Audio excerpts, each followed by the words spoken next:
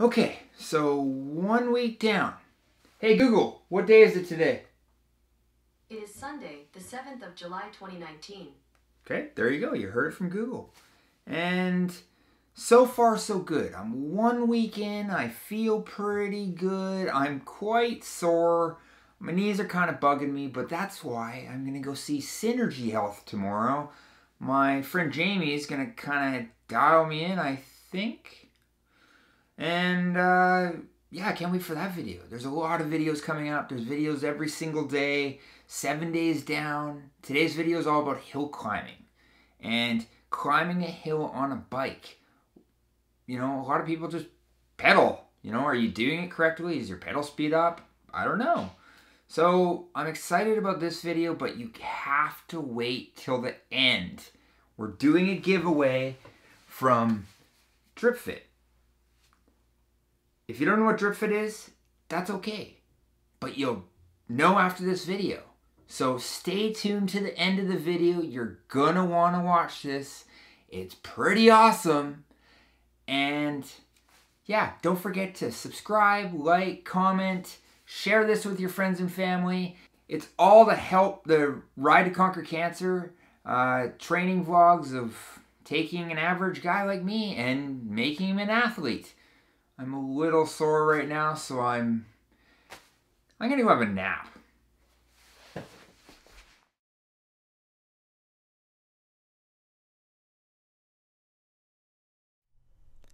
So the workout today is some hill reps. You're going to start with 20 minutes nice and easy to get to the hill, warm your body up, just so you don't go into a workout like this totally cold. And then we're doing 10 times 30 seconds up the hill and 90 seconds of rest or recovery on the way down. You can pedal around on the flats if you need to at the bottom. So really the point of this workout is, first of all, to work on your technical skills climbing, but also as a good workout. When you go uphill, it gives you more of a workout. You're working against gravity. So this is looking really good here. Yeah, not too bad. That's a pretty good rhythm. One thing you want to focus on when you're going up is that you relax your upper body. You don't grip the handlebars really tight. You don't have to be like, fighting it. And there's a standing rep there, Jesse, and that looked pretty good. But you fell into the trap that a lot of people do when they're standing on their bike, and that's that they don't let the bike rock underneath them. So right there I could see your bike was very still, and I want you to get used to that bike rocking back and forth nice and gently. So you don't want the bike to stay in one place. You want it to rock back and forth a little bit when you're climbing. That's just, the bike wants to do that. That's a natural way for the bike to move when you're standing. And as you get better, you'll learn to use the leverage from your hands to help you go up faster. So Jesse, you'll also notice that in the workout I gave you cadence or RPM parameters. So RPM is revolutions per minute, and that's how many times one leg is going around the pedal circle in 1 minute. And you'll notice in here I gave you between 60 and 70 RPM, or 60 to 70 revolutions per minute when you're seated. That's actually quite a low RPM, and that's on purpose. Now typically when we're climbing, the RPM will drop anyway because we'll run out of gears. So we'll eventually be in our easiest gear and we won't be able to go any further. So typically the cadence or the RPM is fairly low anyway. But I specifically wanted you to have a lower RPM on this workout because it builds strength. It teaches your muscles to recruit properly, and it helps your pedal stroke. So it's going to force you into the push phase, or if we imagine around the pedal stroke as a clock, kind of from that 1 o'clock to 5 o'clock range is where we generate most of our power. And when the cadence is low, it forces you into that a little bit more.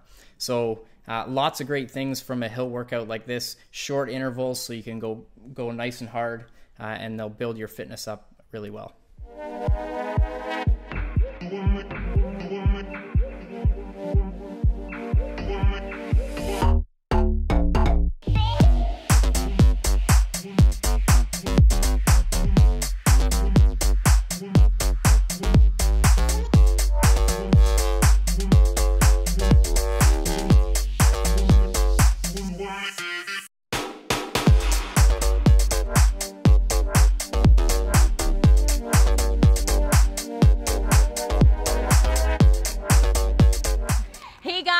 heard about our DripFit Sweat Intensifier, all natural, increases circulation, increases vasodilation. You use it topically. It is safe during pregnancy. I'm on my 3rd right now. Use it for every single one of my pregnancies. We have our band here. It's not safe for pregnancy. It is 100% FDA approved neoprene. It locks in the cream, helps with absorption. It also helps increase your core temperature. This is a dynamic duo. Using the cream and the band together will amplify your workout. You will literally sweat waterfalls. We are so excited today here to be with Jessie Minty, being a part of the Kangoo Club Canada, Kangoo Jumps.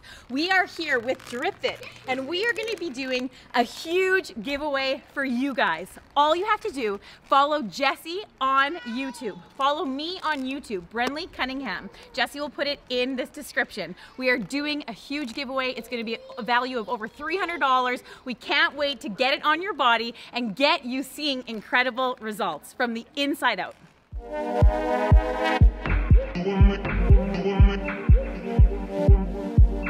So excited to bring you Kangoo Jumps. It is going to be so incredible. We have only 25 pairs. It's going to be an exclusive event. We are going to have a fundraiser to help Jessie raise money for the Ride to Conquer Cancer. We're pairing it up with DripFit. We're going to be doing a giveaway that night too. So if you are interested, make sure you reach out. Follow Brenley Cunningham on YouTube, follow Jessie Minty, and make sure that you connect with us.